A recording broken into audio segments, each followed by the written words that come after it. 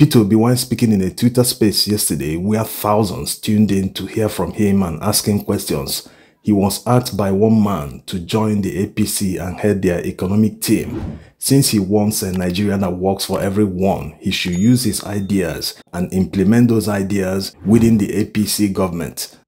Before we hear the exchange and the epic response from Peter Obi, why do Nigerians have this kind of logic? Why should an experienced driver, someone who knows the job, who knows how to drive a vehicle, be made to sit in the passenger seat to direct an inexperienced driver to drive a vehicle? Who will enter such a vehicle? Why is it in politics that people always go for inexperienced people and expect them to hire experienced people to do the job? Why not elect someone that is experienced to do the job in the first place?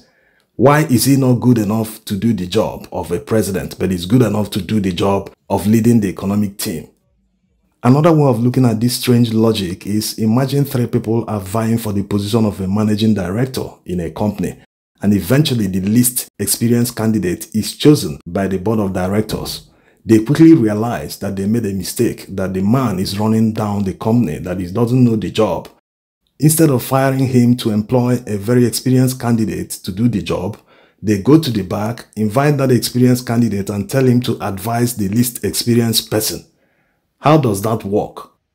It's only in politics that people have this logic in Nigeria, because no Nigerian company will allow this. If the managing director of a company is not competent, he will receive the hammer immediately. They will fire him. Yes, that's how a serious company will handle it, but in politics, there are very few options left for the citizens to sack an incompetent politician.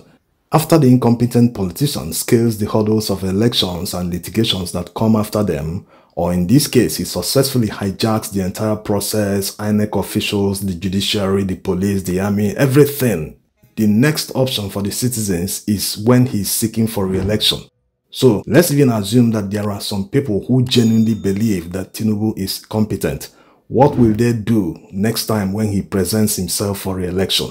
Will they say, no, you are incompetent, we are not voting for you, we are voting for the right person who will do the job, who will sit as the driver and employ like minds to do the job of making Nigeria work for everyone? Or will they say, yes, we will reward you because you have done a good job, despite knowing that he has made Nigeria worse, that Buhari handed over a bankrupt country to them? But look at their lives. Look at the convoy of Tinubu in Maiduguri. They are not living the life of people who their bank accounts are in the red. Let's hear the guy's question and Peter Obi's response. Would it be out of place, since you're not able to become the president, to offer hand of fellowship to work in this administration to make it work and make it better for what you want it to be? Now, that's exactly what I'm doing by being in opposition. Okay, For a system to work, you must be able to have an effective alternative everywhere in the world, even in your private business. You must have an alternative. That the reason why you're seeing America, Britain, the first world develop is because they have an effective opposition.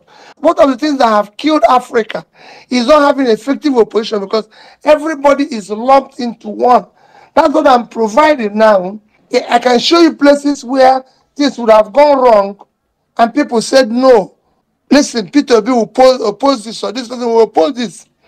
That is exactly what I'm doing now. That's why I'm even advocating that we have to either go back to parliamentary system or have a near parliamentary system where whenever there is in the parliament, anywhere, when it's presidential questions time or prime minister's question time, he answers it himself, not subletting it to somebody we didn't elect. So I'm doing that.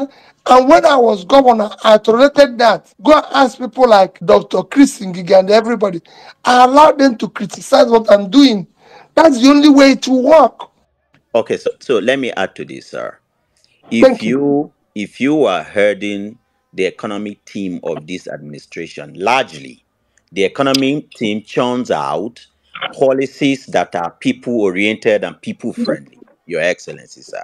If someone like you, with your knowledge, heads the economic team, trust me, whatever you want to do for Nigeria will be in place and it will be passed. So why not be in the ruling party and leaving the opposition now that it does not work? No. It would be wrong. It would destroy the system. Because let me tell you, what I'm saying now might look easy, but every leader has his own purpose and his own time. The people today, I'm not saying they don't have the best of ideas. Yes, they have a lot of professors, they're wonderful people, but I will not drive this vehicle called Nigeria the same way. When I talk about things, I talk about cutting costs and everything. My brother has been governor. It wasn't easy for a lot of my colleagues to do what I'm doing. I've also been, if you don't know, it's not just being governor. I've also been bank chairman in this country where I was the only bank chairman who was not living in their land. I lived in a place called Festac. And I come to meeting and I remember the bank telling me you have to do this and everything. So people think I started this in the, if you go to the bank where I was chairman, Fidelity, go there, I turned down chairman's vehicle. They wrote me a letter and told me you're entitled to this type of vehicle, Range Rover, Mercedes 500. I said no. As at that time I drive Peugeot. I said my Peugeot will bring me here and I will do this job and go. I did not borrow 1 naira from them for 1 day. I said, I am not here. We are here to manage people's money. So we have different lifestyles. What I'm doing now is what I want to do for the country to be good. And it is better where I'm offering it. And I've said it alternatively. When they do things, that's what makes a system work. Peter Obi also has a response to Akpabio. Remember when he said in a forum that Peter Obi wouldn't have won Lagos State and Ebonyi State without rigging? There was no way you could have won Lagos or Ebonyi State if not by rigging. Your Excellency, what are your thoughts on this? Thank you. I don't like joining issues with people. You know, the Senate president is an uncommon Senate president. Everything about him is uncommon. So I like doing things with common people, not uncommon people. Because I'm not one of that. Because he shouldn't even be talking about birthday party in a country like this today. You saw what I put up an advert during my birthday that people should not come for anything and should not do drinks and do anything. Instead, whatever they have, they will give me or think about me. They should give it to the poor people around them. And that's what I've been doing. That's what I'm telling people. Even in this Christmas, I've told people I'm not celebrating Christmas. I'm not celebrating anything. And I didn't even buy cards. I'm going to send people WhatsApp message. Everything that I have to spend, I'm going to use it. I have about 6 nursing schools and hospitals that I intend to visit.